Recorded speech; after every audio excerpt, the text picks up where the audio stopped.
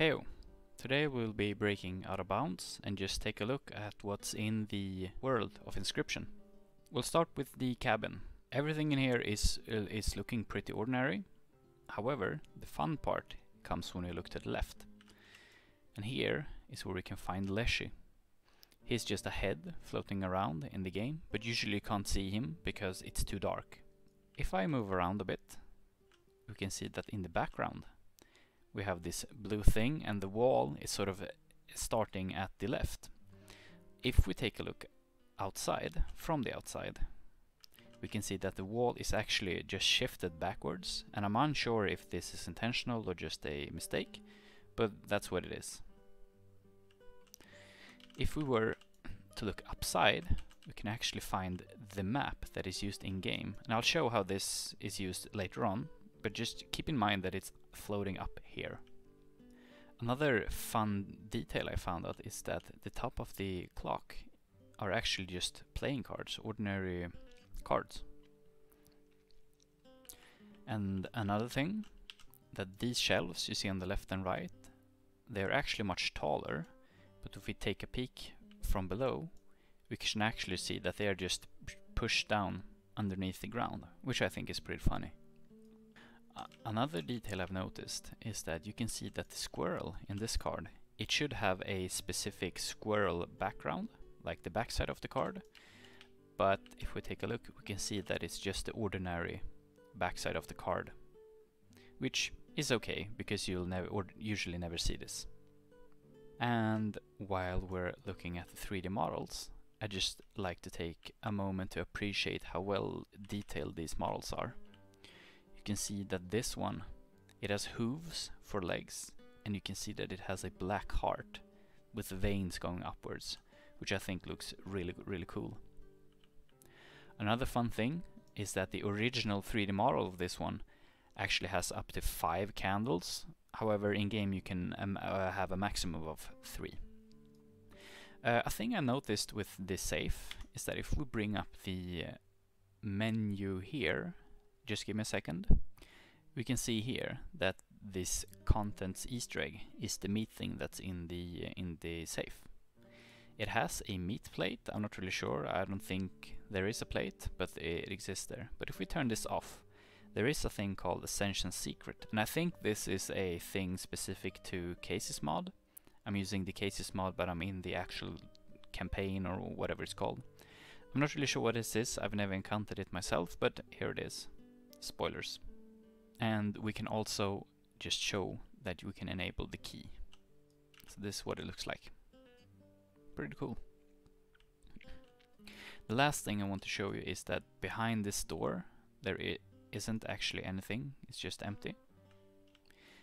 But if we take a look here, we can find the Stunted Wolf as a card just floating around, and I want to demonstrate how I think the game operates. So if I just go into this menu and enable Card Snapshot Camera, this is the last card I interacted with, the Great White, and I believe that the game generates this card and takes a snapshot of what it would look like and then applies it to the card plain model, but don't take my word for it. Also, I'm not entirely sure how everything ties together yet, but here you will also find Stinkbug and the Stoat as these portrait modes. I'm not really sure how I get them to appear, but just know that they will appear here. Now, I've disabled the movement in game, but if I enable it, let me click here, let me close this, you can actually see what it looks like when the map falls down and what it looks like when the cards appear.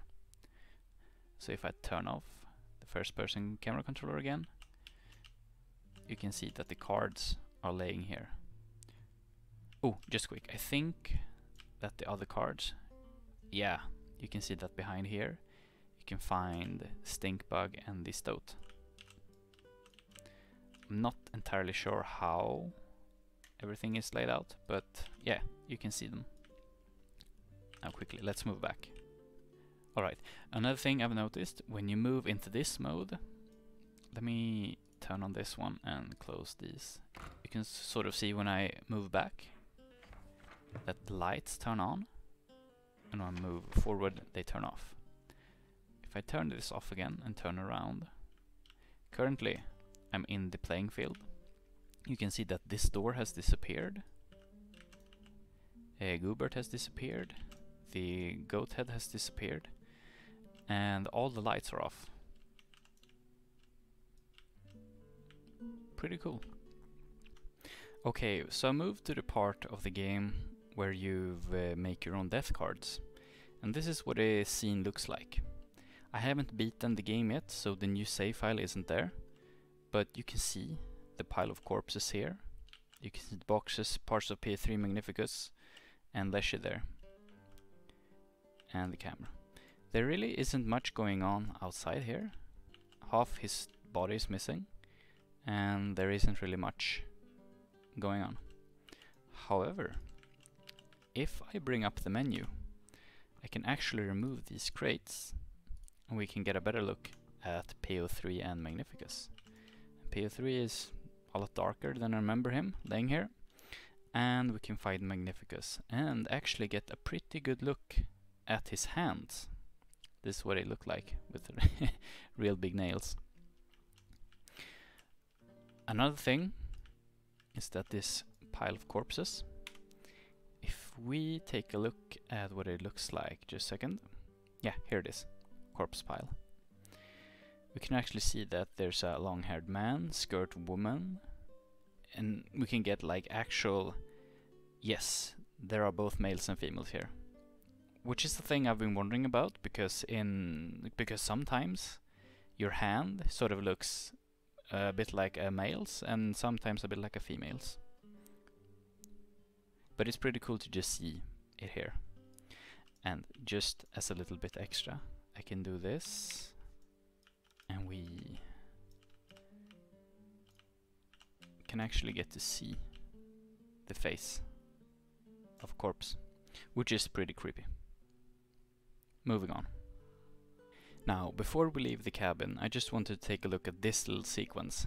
This is the dream sequence. If you're stuck in the game sort of shows you a little painting of what to do to continue. So I think it's pretty funny how this is done, and I think I know how it's done. So if you take a look at this is the painting with the safe in it. But if we turn around, we can actually see that up here we have the cabin. And when we get here, we can see the safe, and in front of the safe we have this little plane. And I believe the game is putting a game camera here to show you something like this, which I think is pretty funny. And the reason why I believe this as well is because you have the spinning knife when you're supposed to use it. So I think the game just switches the camera to point at this knife when you need it later on. And yeah, that's basically it for the cabin. Leave a like if you want me to, I don't know, check out the other parts as well. We have like PO3's place, we have Grimora's place at the end, Magnificus last battle. I can do a couple of more videos showcasing that. But that's it for now. Thank you for watching. Have a good day. Let's subscribe.